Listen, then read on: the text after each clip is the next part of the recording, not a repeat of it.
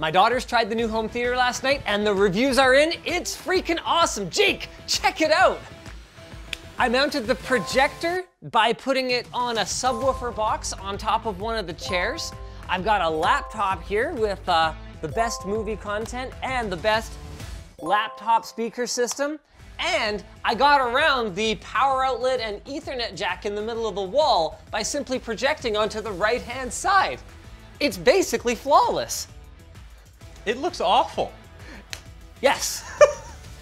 So when they watch the second half of The Bad Guys tonight, they're gonna be absolutely blown away because today we are gonna be putting up the projector screen, ceiling mounting the projector, and going from laptop speakers to 7.2.4? I think we're missing one pair of the speakers still, but 5.2.4. Oh. And we're going to tell you about our sponsor. Ow. Ridge. Time to ditch that bulky wallet. The Ridge wallet can hold up to 12 cards, comes with a cash strap or money clip, and makes a great gift for dad. Get 15% off until June 8th at ridge.com/Linus.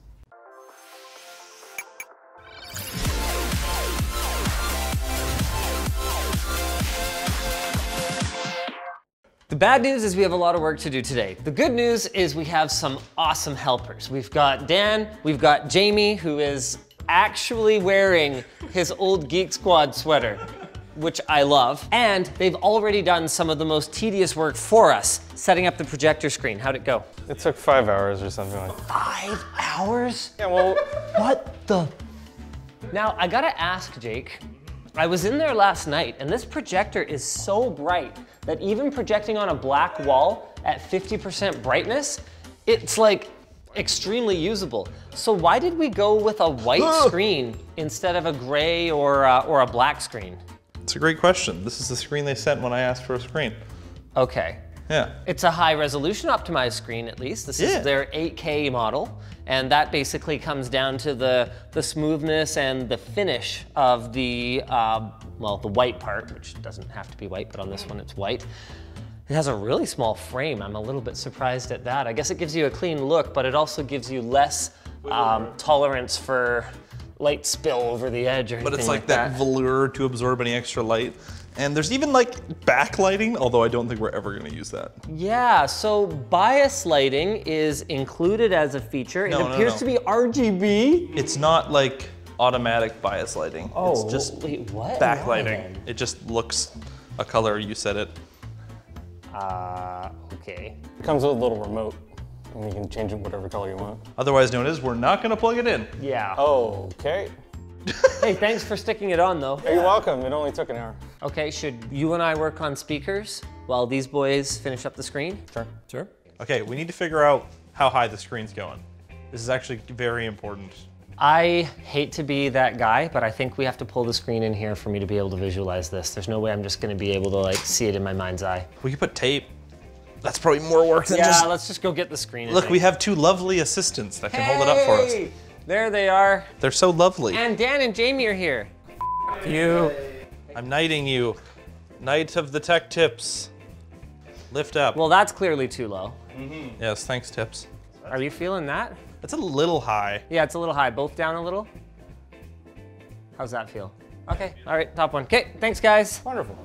All right, we're trying to get all the sawdust off of the speakers I was here. just blowing it onto you. Ah! Oh, thanks. Here, turn around. Stop. The speakers have been in storage for the better part of a year, actually. But we're finally ready to crack them out. And we realized that, see, Jake, can you stop? What? Are you trying to talk? It's like a child. I remember this conversation about the surrounds too, and the way that I remember it going was that we thought we were too short, but there's actually 2 speakers per box. So we did have the right number. No. No, that's not how it went. We were just missing a box. Because of some miscommunication, I asked for another box, and I think maybe they forgot to send it. Cool. So we might just be hanging 5 for now, Okay. and then we'll add the other ones later. I think Hey, I'm quite question- good at blowing. Question for you, how many lunches do you already owe me? Do you want to bet lunch? 2, I think. Do you want to 2. bet lunch that there are 4 surrounds here? I mean, I'd like for them to be here, sure. 2 lunches the other way. So if they Double aren't nothing, I here, understand. we're back to 0. All right. Okay? Okay, here they are. Oh, you suck. Really? You actually suck. That's scam. Do I suck or am I a big giant winner? You're just a cheater. I already emailed you already knew you suck. What? No, I found them just now. Yeah, just now when you were in there. It took me like 10 seconds Screw to find you. them. You probably put them there. No. Oh, I wish we didn't buy such nice speakers because they're so heavy. Didn't SVS send them? Yeah, but still. Then you just wish we didn't request such Well, I nice. mean, I did. I do.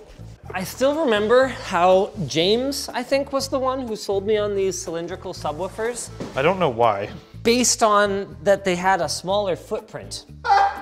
By how much though, James? Wait, isn't this the, okay, so it's not much smaller than the SB2000, which is over there, which is just a little sealed subwoofer. But if you move up to the ported one, it's like Right.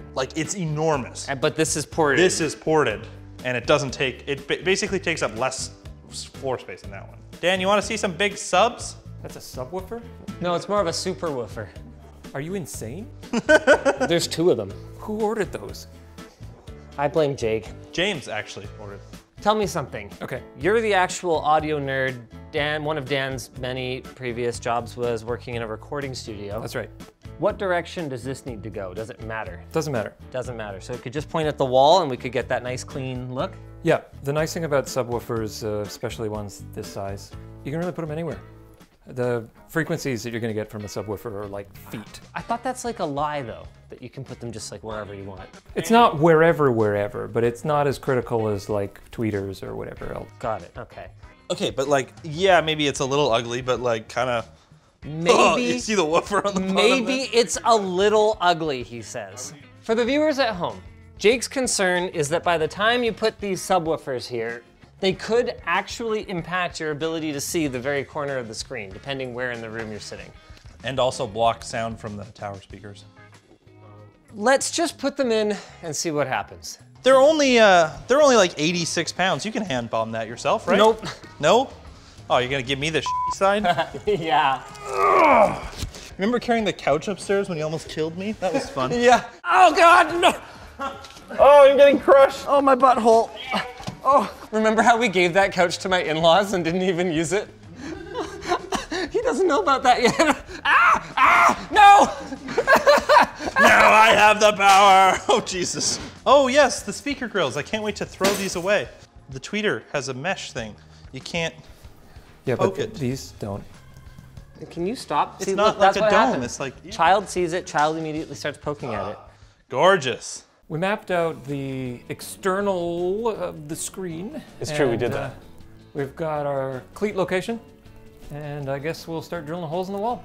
Hey, David. Hi. It's Real Talk with Dan and Jamie. Real Talk. Dan, put it against the wall. Look, hey, we used a stud finder, and look how much of a stud it misses. It misses all of them. So our studs are here and here, and the holes are not on top of those. So guess what we get to do? Make new holes, I guess. I don't know. Yay. Yay. Anyway, that's your update. Goodbye, everyone. You just trying to plan this out? Yeah, I remember these speakers are kind of confusing because there's actually a couple different ways you can hook them up. Either We're not you doing can have duet mode. them, right, but you can have them act as 2 independent speakers, or you can have them act as a single one, and then doesn't SVS say? You position it like kind of back here, and then one speaker will bounce off the back to give you like phantom surround backs. Yeah. But they're real. And then this would act as your surround. Right, but if you don't do that, you're supposed to just point them like wood part out. Yeah, kind of. It's so weird to me. Had we given any thought to how to mount these at all? Do we have like wall So they things? come with little cleats, and then you put feet on the bottom. So they're slightly off space from the wall. Yeah. And then they have fancy, really low profile cables. Oh. But we still should probably put them just above these plates. I think. Yeah, that was, I think, the idea, like right here-ish. And then there'll be a little banana plug thing here, and the 2 Yeah. banana plugs will go in, and they'll go into there. Okay. The actual speakers on the top are above this for the most part, because you're going to be a little bit higher back there. Yeah, I'll be right about here. I think it's fine. Yeah. David was just doing a voice for the people in the comments that are gonna say, I'm actually how it should be. We know, okay? We know the center channel should go behind the screen, but we aren't going to do that. Oh yeah, where's the center channel going to go? just plonked. We were talking about the cleats to mount the speakers. Look how pretty they are. Is this it? Yeah, one for each speaker. That holds up the whole speaker? Yeah, and then there's little feet on the bottom that kind of like brace it off against the wall. Jeez. Probably like that. And then you see there's little like things on the side so that you have to put it right in the middle. You can't slide it back and forth. Perfect. Very smart. I'm looking into how we're gonna mount these now. Drywall anchors. Yeah. Yeah, I have drywall We have anchors. toggles too, which are like beefy drywall ankles. A lot of work. And honestly, like the way these are gonna hang off the drywall, I think regular anchors are better. I have good anchors. I'll go get my anchors. I'll show them to you. Show me your anchors. You shouldn't look directly into the laser level, right? Too late on that one for me. Oh, okay. How's, I can't see anything. you can't, oh, okay. I don't think there's any room in this house that I'm more excited for. Like, my last house was honestly perfect. I could have stayed there forever. But the one thing that I was always like, Vaughn, you know, man, I really want a theater room. I want a basement with a theater room in And it. this projector is so awesome.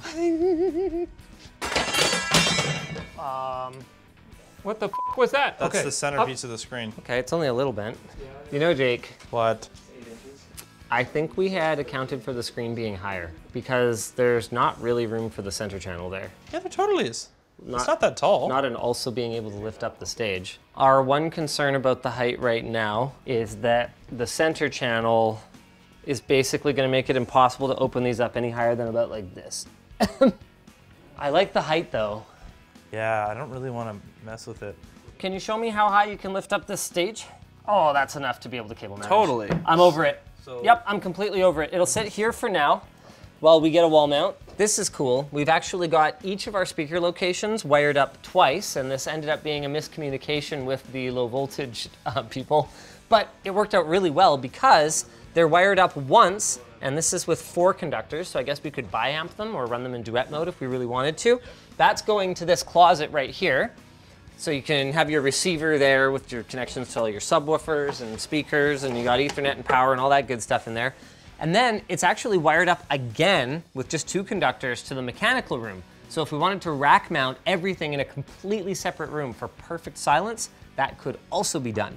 Technically, these are just random wood screws, not Deck the ones that screws. came with, yeah.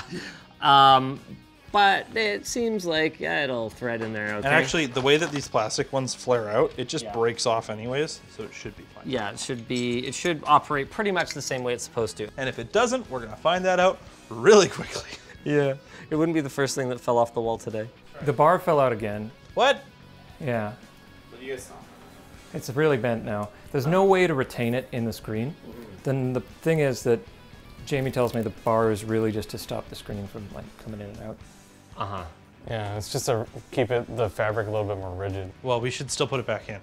Big moment time. Here we go. Big moment energy. Yeah, it's really tight, those screws. Oh, You gotta go over a little bit. give it a little wiggle, waggle. Oof, that made it. Oh, baby. Okay, we're back from lunch, and I think the plan is that I'm gonna finish up the last 3 speakers, and the professionals here are gonna start figuring out the professional mount, the projector mount. Sure. According to this thing, we have to start with the scary part, which is drilling a hole in the ceiling. Uh-oh. You guys excited? No.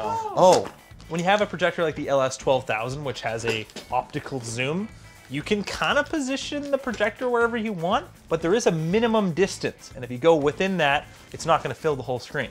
Now, ideally, we put it exactly at the minimum distance, because then we don't have to use the zoom, which means we get the most amount of light. Right, but we also have like very ample light for a light controlled environment. Yes, so we'll probably put it, 6 inches past. Yeah, something like that. Cool, but we do kind of need to see how this goes together before we can drill the hole. This is the Epson screen calculator thing. You basically punch in what projector you have, tell it what size screen you have and the aspect ratio, and it tells you your usable throw distances. So our minimum is around 142 inches, which is just under 12 feet. So I'm thinking we're gonna try to mount it around 12 feet, 6 inches or so, just to give ourselves a little bit of wiggle room. And then we'll use a tiny bit of zoom, but not enough that it's gonna impact our light output by any amount that we'll be able to tell. Cool. Wow. Holy crap, we are very far. So this is like 14 feet. The issue is just that this is where our access panel is for HDMI and power. So unless we want to have wires running across the ceiling like that, also it gets the fan from the projector closer to the front primo seats. I did tell the contractors 12 to 13 feet, and this is like 16, but whatever. I mean, you don't want to see the projector either, though. So I get it. Black. Yeah, I want to see it. All right, we're just gonna put it like here-ish, wherever the stud is. All right. Okay. Cool. Wow, that's like actually pretty nice. And we've got a knob there to hold it on, and another one this side to lock it in there. And it's threaded as well. All of this is metal. This is a really good mount. That's amazing. The way I had envisioned this was that we were gonna have like shelves for them to sit on, because I'm an idiot. So this is way better. Once that plate's in there and it's just like banana plugged in, it's gonna look so clean. Hopefully these screws are going to be tight enough so this won't fall on Linus's kids. What? Nothing? Jesus Christ, Dan, that's dark. If anybody is bored, we could go get the receiver. Oh yeah, look at that Well, transformer. the issue is that it only has a single 4K 120 hertz input. Or is it a single or a dual? I don't remember. The point is, there's much lower end models that cost like half as much that are more functional for what I would need. And I think that by the time that room reaches its final form, this will have been replaced by an HDMI matrix switcher and some other amplification solution, and this will be completely, utterly irrelevant. Sounds about right. It looks pretty though. Okay, you wanna grab a side? I'll try. Oh my God. The stud is like here, so I could have it here. Yeah. And the projector would come back to like there. And then there'd be kind of a jump to That's fine. Or the next option is like right No. Okay, so let's put it on this one. Yeah. I picked up an NVIDIA Shield TV Pro as well. I have the regular Shield TV, but I'm gonna put that somewhere else because if there's anywhere that we're gonna want 4K upscaling, in the theater room, it's gonna be the place. And no offense to, what is it, Denon or whatever? Yeah, no offense, but NVIDIA's AI upscaling is probably better than whatever crap you're doing. And then for the PC, this is our original Founders 3080 that I like temporarily took to put in my VR gaming rig as like a troubleshooting thing and then never brought back to the office. So, oh, sorry about that. It's the last scary thing. We're drilling in the projector mount. Uh-oh. I hope I don't hit anything. I hope you hit a stud. Oh, I definitely hit a stud. That's good. Oh, God.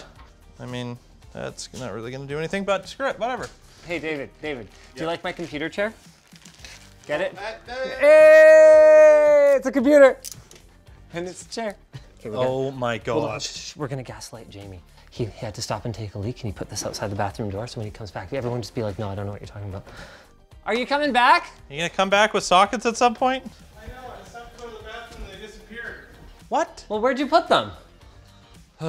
Is there any other sockets anywhere? No, I only have the one.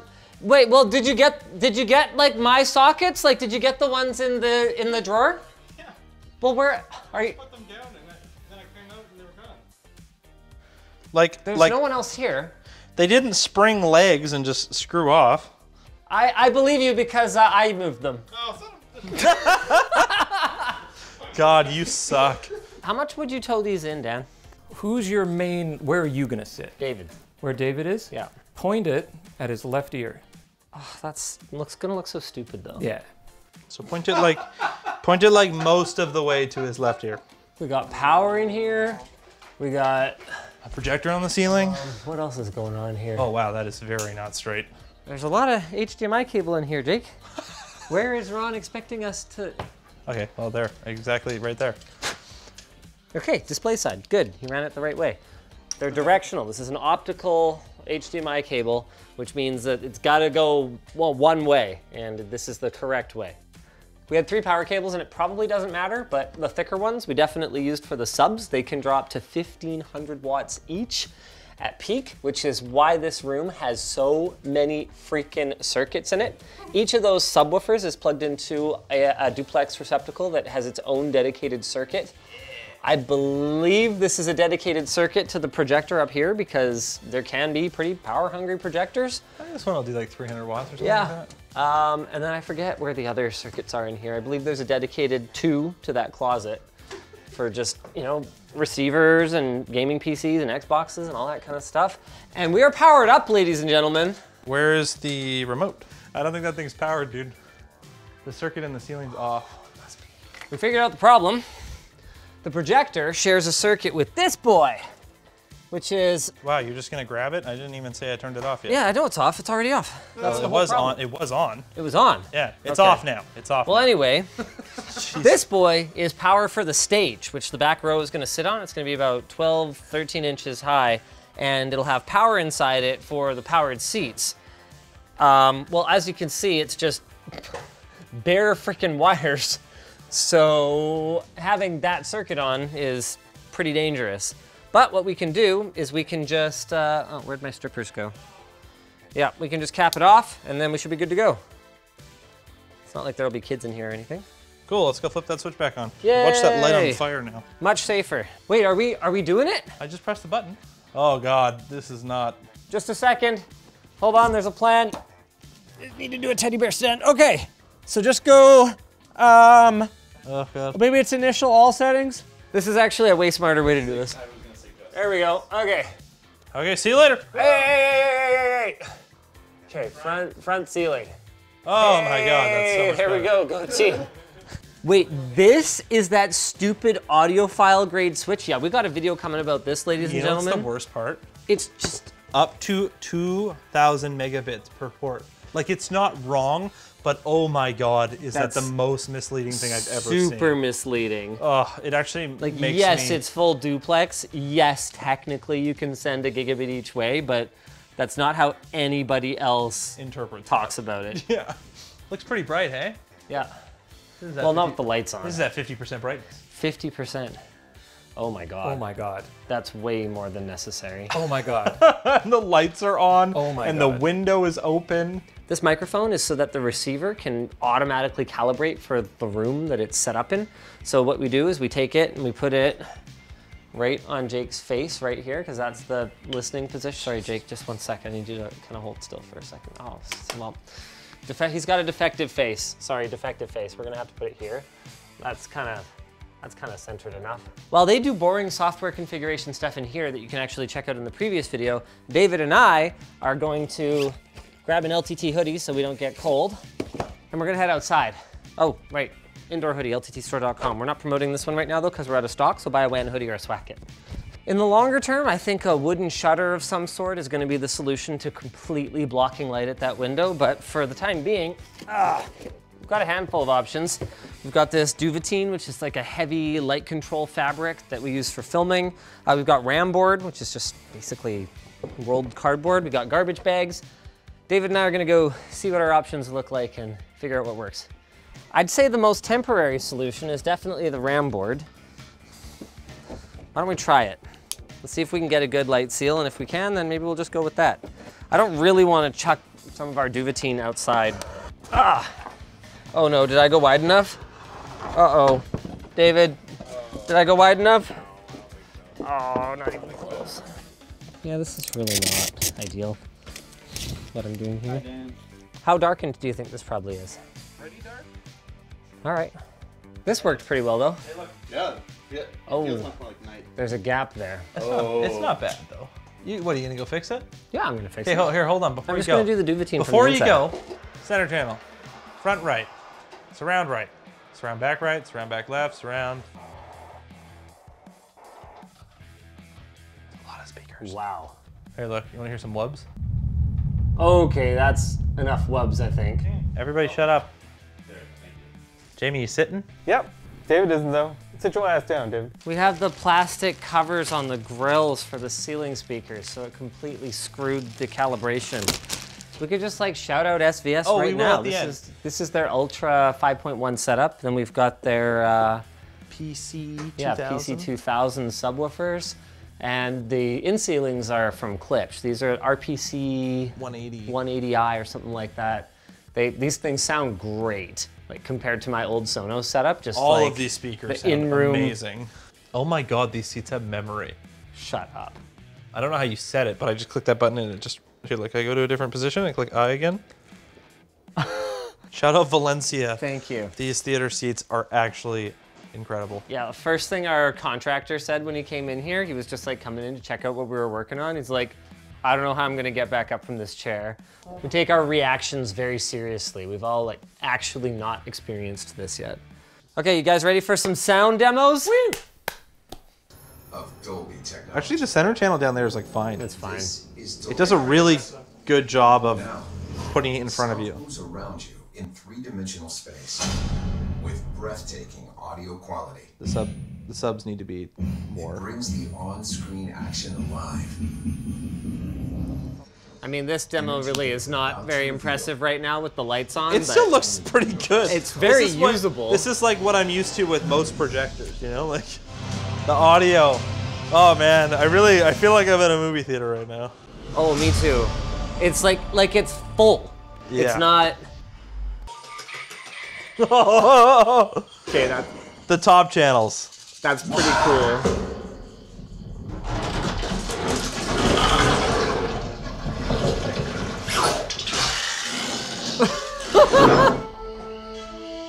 This is a cool demo. I'm gonna turn it down a tiny bit.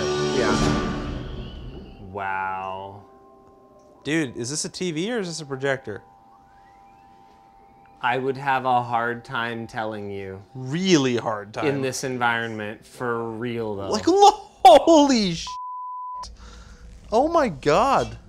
My mind is just blown right now. Like, look at the blacks. That's pretty good, man. I Come can't on. believe this projector. I know it's still a lot of money. Look at that. But I can't believe this only cost $5,000. I gotta be honest, guys. This is like a I made it moment. I have wanted a home theater for so long. This is legitimately a dream come true moment for me right now. So this is where you get to a point where you might want to tweak the HDR on the projector a little bit, but Yeah. still, the amount of detail in the shadows. Crazy pitch. Oh boy. You know how you were talking about that, how you can have like projector screens that automatically aspect ratio Yeah. control? Okay, we could do a poor man's version of that. We just have a couple little motors and just like a duvetine or a velvet thing that just goes, and so that you don't get that spill. That's basically what the fancy ones do. Oh, really? Oh, I would have thought they would like extend or something. I don't know. Pretty sure it's just a curtain that covers the front. I'm willing to bet if your name is Mark Zuckerberg, there's one that like frickin' reconfigures on its own. Mind you, you probably have the wall at that point. Yeah, but I mean, like, it's just like a curtain that covers part of the screen. Oh, okay. Yeah. Well then, yeah, we could totally do that. I bet we could like DIY that. Yeah. Just like we're gonna DIY this segue to our sponsor. Our sponsor. FreshBooks. Now I'm gonna go ahead and guess that you're not an accountant, which is why you're gonna love this software. It's built for freelancers and small business owners who don't have time to waste on invoicing, accounting, and payment processing. In fact, FreshBooks users can save up to 11 hours a week by streamlining and automating pesky admin tasks like time tracking, following up on invoices, and expense tracking with features like the new digital bills and receipt scanner. Over 24 million people have used FreshBooks and love it for its intuitive dashboard and reports. It's easy to see exactly where your business stands, and it's even easier to turn everything over to your accountant come tax season. 94% of FreshBooks users say it's super easy to get up and running, and with award-winning support, you're never alone. So to try FreshBooks free for 30 days, no credit card required, go to freshbooks.com/Linus and get started today. And then what are you gonna do with those 11 more hours a week? You could go hiking, you could play video games, you could eat food. If you guys enjoyed this video, there is tons more house content. It's kind of devolved into just me, Jake, and an assortment of other side characters just shooting the breeze. But apparently you guys enjoy it, so there's gonna be lots more coming. Big shout out to SVS, big shout out to Klipsch, Illusion Vision who sent the screen. God, what's the other one? Valencia Theater Seating. Yeah. Oh man. Especially big shout out to them. How's the seats, kids? Comfy. Yeah?